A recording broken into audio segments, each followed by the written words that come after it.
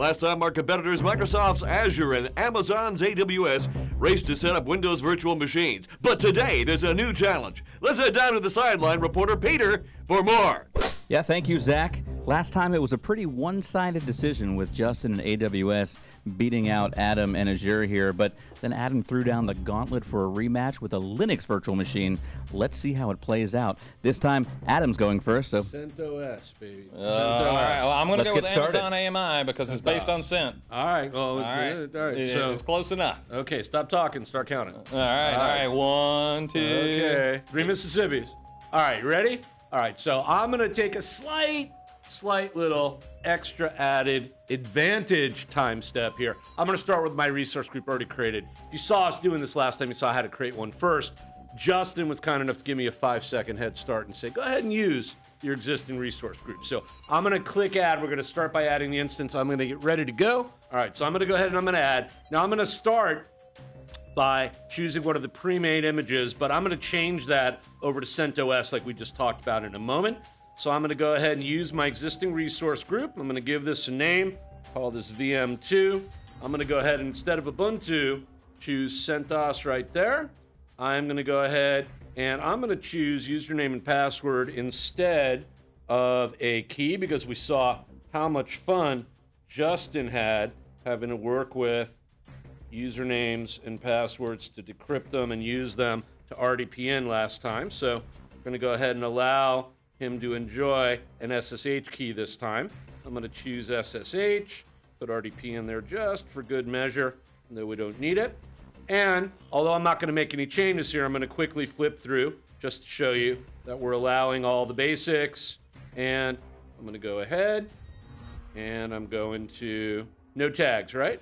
No tag. All right, so no metadata. I'm going to review and create. Ooh, 11 cents. Last time it was like 27 cents.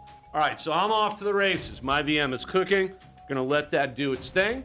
As soon as it's done, I'm going to go ahead and I'm going to connect in. I'm going to have to use PuTTY to connect in, so I'll need the public IP, and then I'll be able to target my PuTTY client against that. So what I'm going to do while we're waiting is I'm just going to go ahead. You can see I've already got that spun up. I need PuTTY, so let me just go grab that real quick while we're waiting, so I forgot to load that.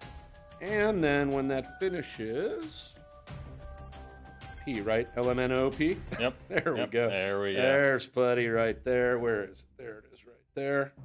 And we'll just go ahead and run that.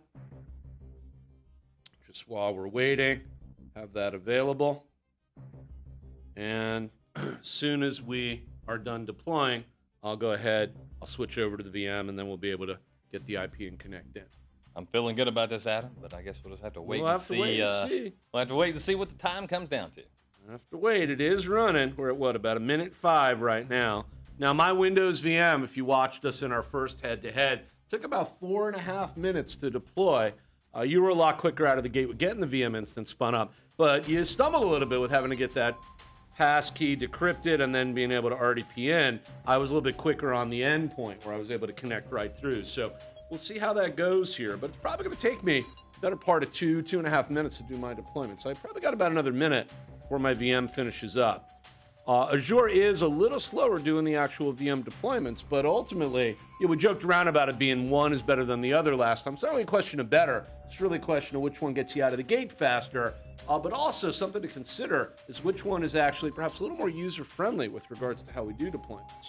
Number of options, things we got to do. I would argue user-friendly. Click, click, click, and I'm done. But then that whole... you got username and password. Right, so RDP in. Okay, there. So I'm good. 2 minutes on the dot to get my VM done. So half the time it took, okay, there is my RDP connect option. It's not really RDP. It's just going to give me the ability to see what I got. That's my public IP address right there. So let me just grab that. And let me come over here. Let me go ahead and do that. Just take that out of there. Oops. And I took the one out of there, didn't I? Click yes. And let me log in as... Put in my password. And boom. Done. That was a pretty quick time. That was way quicker than the Windows VM. Lightning, baby. But, we'll Linux Lightning. We'll have to see how it plays out. All righty.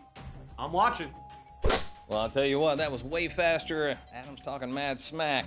But let's see if I can do it a little bit quicker. So let's go ahead and get started. So here I am in my AWS Management Console. I'm going to hop over to my services, EC2, back to EC2. And Adam, you know, unfortunately, we don't always have exactly the same options. So we'll get close.